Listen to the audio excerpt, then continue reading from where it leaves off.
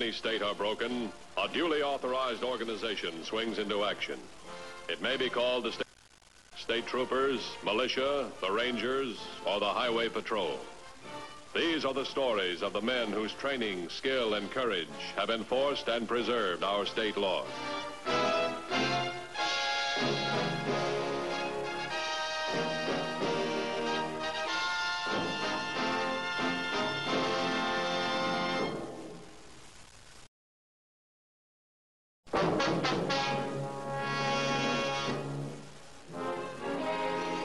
The enforcement of the traffic laws is one of the major functions of the highway patrol. Despite constant vigilance, recklessness and speed bring their daily toll of life and property. On May 1st, 2 men were speeding to a resort area. They were dressed like fishermen, they looked like fishermen, but they were different from most fishermen.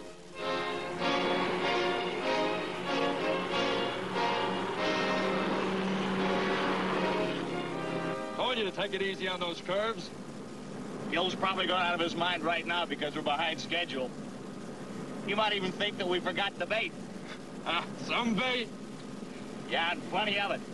Plenty. If I will get you 10, you can't guess what I'd like to be doing. I'll give you a hint. It's the opening day. Sure, you and a million other fishing fanatics. Some of them won't make it. You check the hospitals and morgues, you'll see. Yeah, I know what you mean. Breaking their necks to get to their favorite spots. Here's a bulletin on that Clayton Industries robbery this morning. Oh, an eyewitness just located. Saw 2 men speeding away from the plant at 5 a.m. in a green and white convertible. Make and license unknown. Suspects were headed north on Highway 110. That's all? You wanted to go fishing? Oh, wait a minute. A couple of guys knock over the biggest industrial plant in the area. There's got to be 1,000 green and white convertibles around here, so what have we got now? Green and white convertible. Make and license unknown and 2 men. You don't call that good fishing? Well, they could be out of Lake County by now. Yeah, it's too late for a roadblock. Put out an APB. Tell them to be on the lookout for a green and white convertible. 2 men, make and license unknown. Tell them to use caution. They might be on. Right.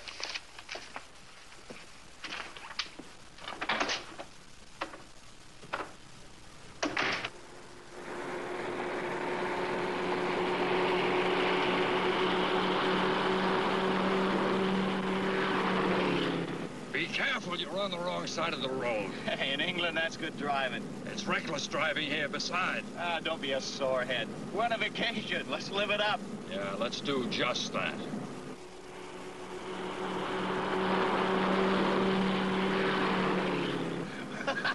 What's funny now? I was just thinking. My brother-in-law's probably yelling his lugs out of my sister right now because I took the car. It's his baby. Hank, look out! $50,000. That's not a bad haul. Huh? We got nothing. 11 green and white convertibles are all clean. Yeah, sure, I'll keep you posted. What do you got? An accident report out on County Road 4 near the Pinecrest Resort area. What are you giving it to me for? Well, I thought you ought to know. There were 2 men. They were driving a green and white convertible. Let's take a look.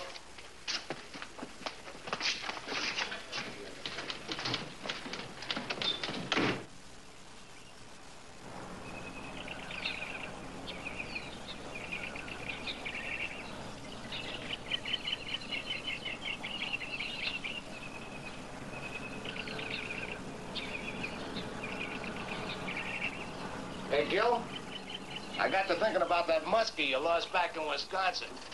What a whopper. You ever think about him?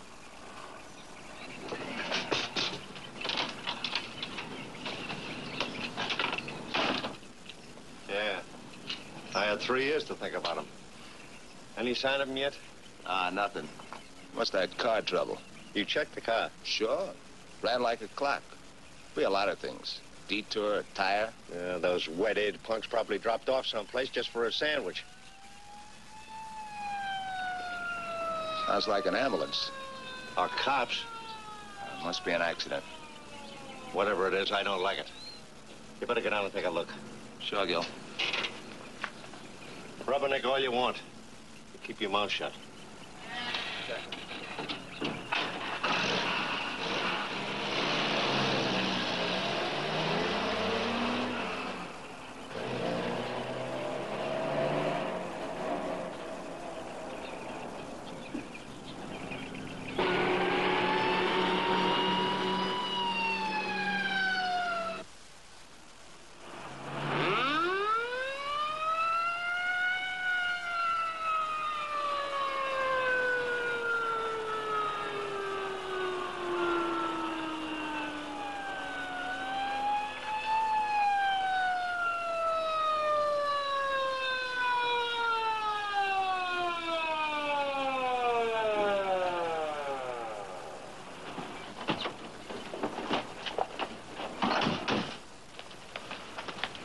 Hi, Dorsey, what goes? 2 fatalities, Fisherman. Speedometer stopped at 60. Guess they thought the trout wouldn't wait.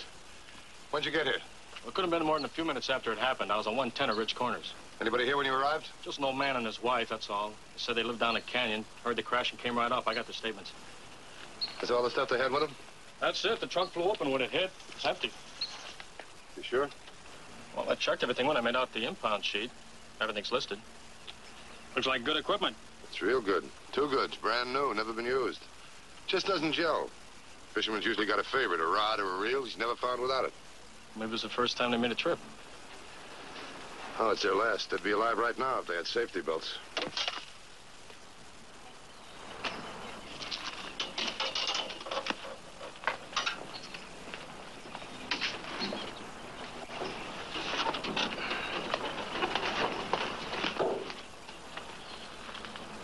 Looks like a good car for a fishing trip. How is it? Fine. Greatest car I've ever used.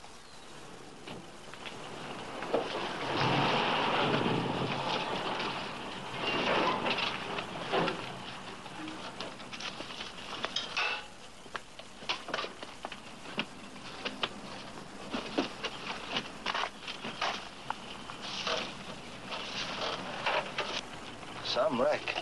Say, what do they do with these heaps anyhow?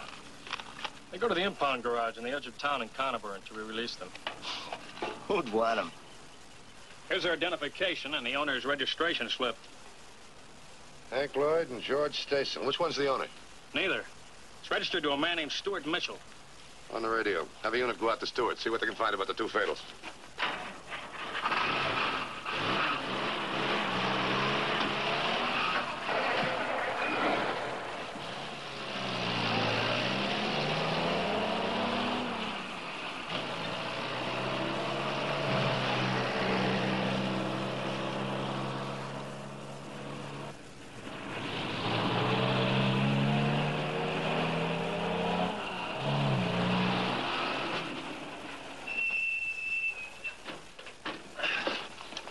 We got trouble, Gil. Spill it. They cracked up. Both of them are dead.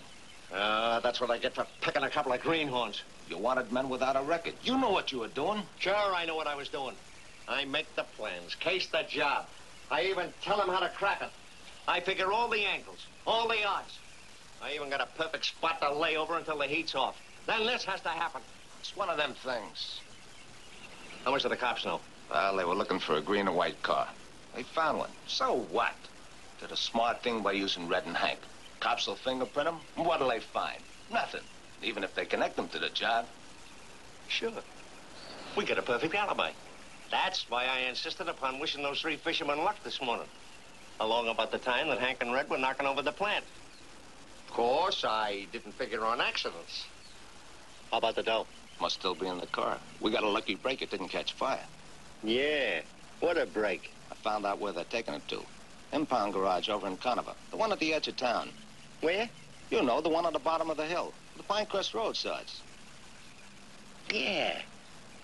Why didn't I think of that before? We can get to that wreck tonight. We know where the dough is and the cops don't. And with a little luck, we can reach it before they do. Well, we might as well go fishing. Tonight, we get spare parts for a car. Spare parts? Oh, sure. Spare parts. Wilson just phoned in the report on Stuart Mitchell, the car owner. They give you anything? No, not much. Hank Lloyd was Mitchell's brother-in-law. Took the car last night without his permission. Mitchell didn't know Strayson. We checked out both Lloyd and Strayson. No record on either one. So we're still looking for a green and white convertible with 2 men? Not much to go on, but we'll keep at it.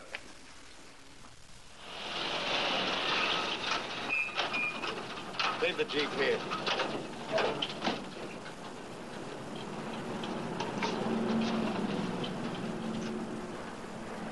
Say, old-timer.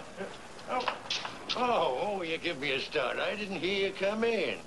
I'd like to buy one of your wrecks here for the parts. Well, now, it's pretty late. I was just about closing.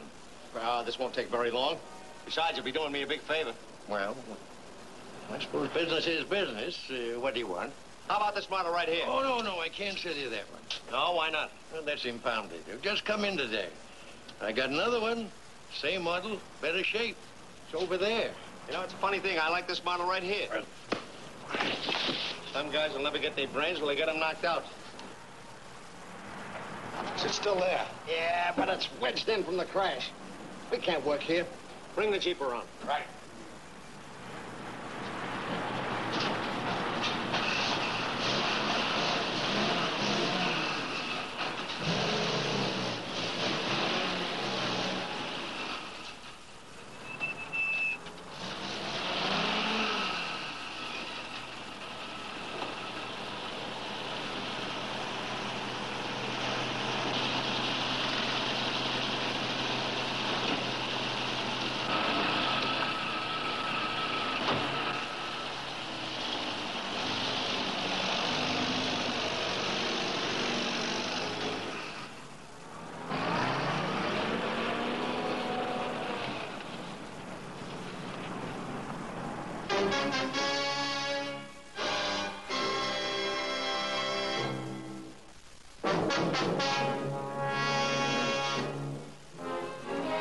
The fact that the wrecked car matched the description of the suspect car had warranted a close inspection by the patrol officers.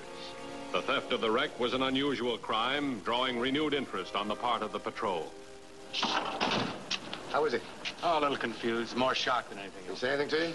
Not much. Then I'll talk to him.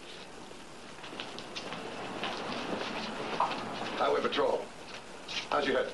That was some crack he give me. Oh, I sure saw stars. How long ago did this happen? How long? Let's see. I just about closing. Around 6:30. See, why'd he have to hit an old man for a wreck like that? Could be worth $50,000. We can find what we think is in it or on it. Now, look, I know this is very hard, but please try and remember. Do you know who did it?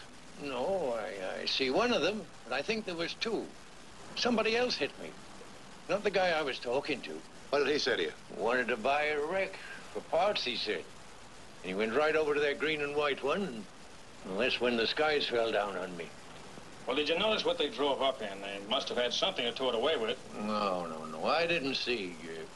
Oh, maybe they had a tow truck. Look, can you describe him? Describe him? Oh, no, not right now. Not with this head. No, maybe if I saw him again, I could... Oh, we'll try and arrange that for you. Thanks very much. Take care of that head of yours. Give me a list of all the places in town that rent tow rigs and trucks. Find out how many went out yesterday, where they went, what they hauled, and who got them. Oh, and about the wreck. You got the description. Get an APB out, see if we can locate it. Come on, let's go to Mitchell's house.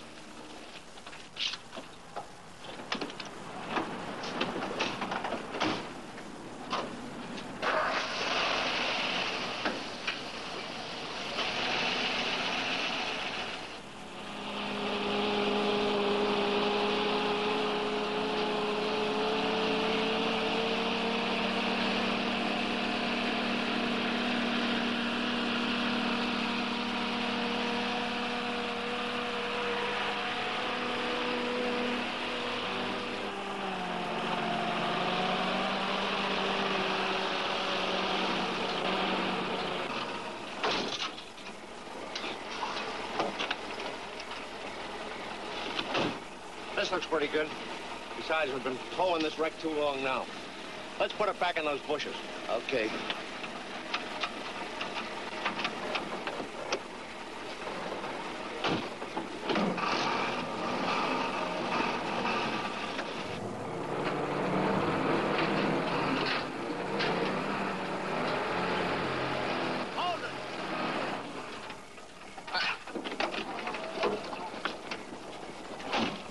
Okay, untie it. Give me a flashlight. Got to work in a hurry now. We're still pretty close to town. Right.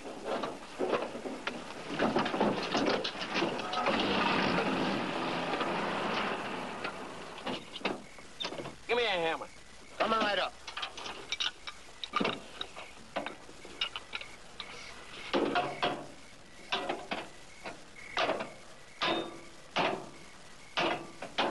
Got it.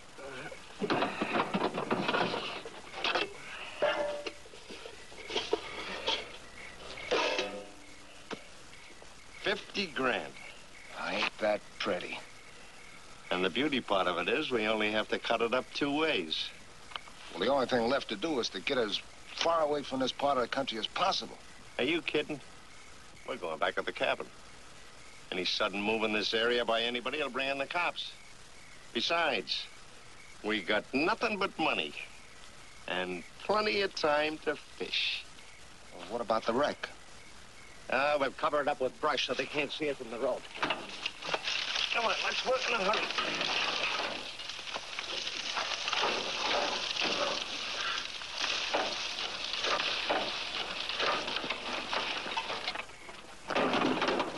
Wait a minute.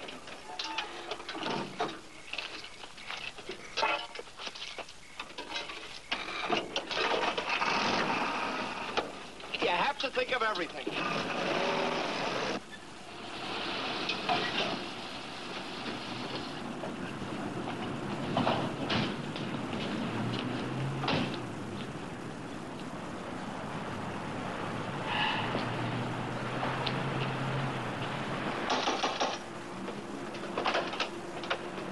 Mr. Mitchell? That's me. Hal Matthews, Highway Patrol. Oh, it's about that terrible accident. Yes, I'm sorry, but we need some more information. My wife. It was an awful shock to her. Just awful. He was her only brother. You lend him your car? I should say not. And I was right. You can see that now. When did he take it? Must have taken it sometime during the night. Probably took my wife's keys. I don't really blame him. I think his friend talked him into it. Was his friend a red-headed guy? Red-headed? No. He was a dark man. Older than Hank. This dark man. Could you identify him if you saw him again? You bet your life I could. Thanks, Mr. Mitchell.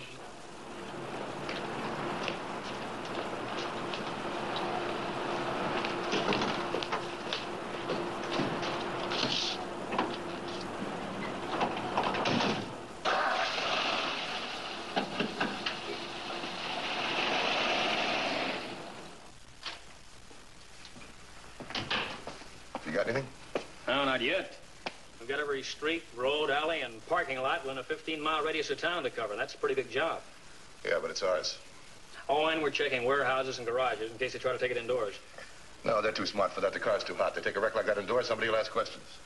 Well, let's hope we're not that smart. Dorsey's on Pinecrest Road, isn't he? Yeah. Have him check that little road right at the base of the hill near the edge of town. Right.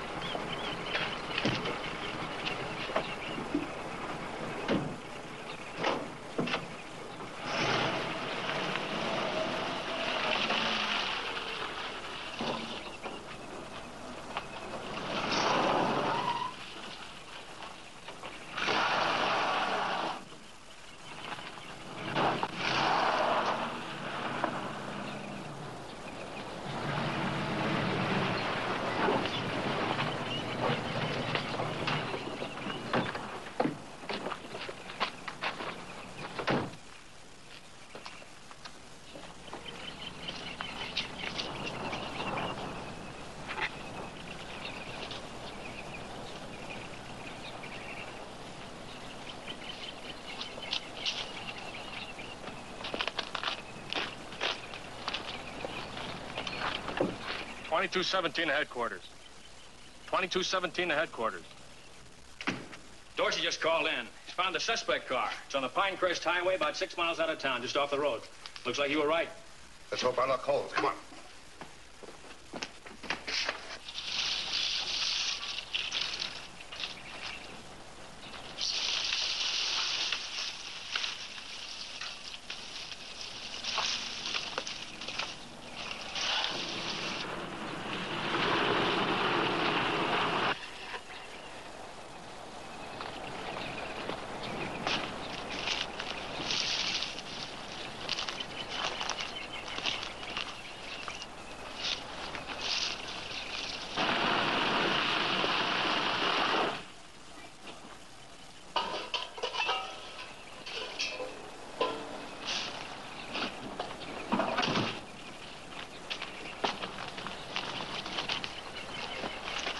Nice going, don't you?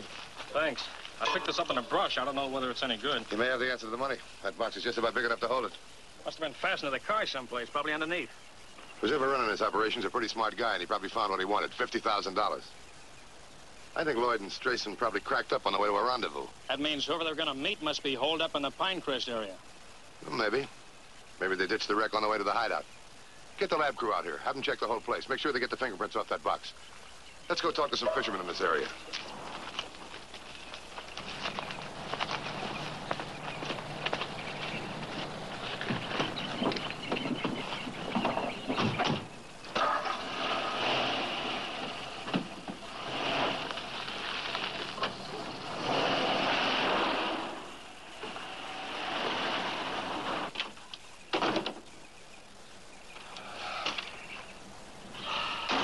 Sure you got everything? Yeah.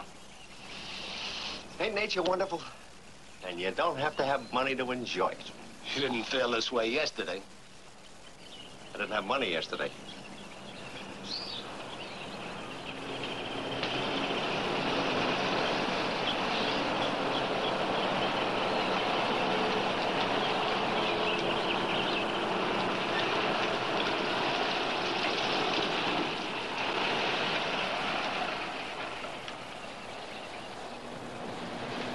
That's the Jeep I saw at the accident yesterday.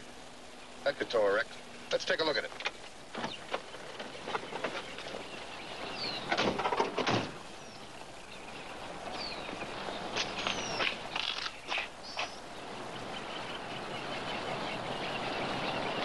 The dents and green paint weren't there yesterday. This could be the tow car. The lab can run a quick check on this paint against the paint on the wreck. Let's talk to those fellows over there. Let me do the talking. How are you? I'm Matthews, Highway Patrol. One of you gentlemen own that Jeep? Yeah, me. That's right. I saw you driving that Jeep yesterday at the accident down the road. Yeah, I was there. Come to think of it, you said the Jeep was pretty handy for fishing. The dent and green paint weren't on it yesterday. Where'd it come from? I accidentally backed into a car yesterday. Wasn't a wreck before you backed into it, that is. No, of course not. Did you get the name of the owner of the car you backed into? No. It was my fault, and we agreed the car wasn't hurt, so I drove away. Did you happen to be in Conover yesterday, Mr. Martin. Gil Martin. And I wasn't in Conover yesterday morning. I can prove it by Joe here and a couple of fellows I met fishing yesterday. Mr. Martin, do you know some fellows by the name of Lloyd or Red Strayson or Stuart Mitchell? No. We're up here on a fishing trip. I don't know anybody in Conover. I didn't say they were from Conover. You better come along in with us. What for? You got nothing on us. I haven't got anything on either one of you, but I want your help. First, I'd like to have you meet a fellow by the name of Stuart Mitchell. He's the registered owner of the wreck. 2, the attendant that was slugged at the impound garage. 3, I'd like to check your prints against those on the cash box. And 4, I'd like to check the green paint on the Jeep against that of the wreck. Now, if you're clean, you'll be back in a couple of hours. It's beautiful equipment you've got. New, too. Okay, Joe. Put the stuff away. And get rid of the bait. I'll help you. Hold it, Sergeant.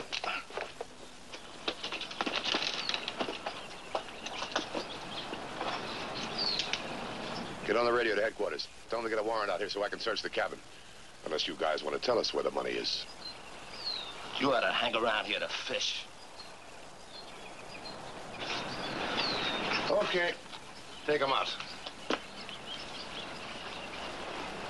Not a bad day's catch for this early in the season.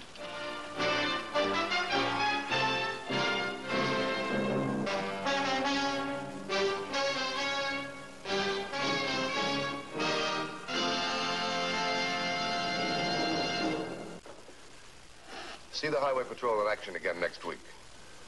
Until then, remember, leave your blood at the Red Cross, not on the highway. This is Broderick Crawford saying, see you next week.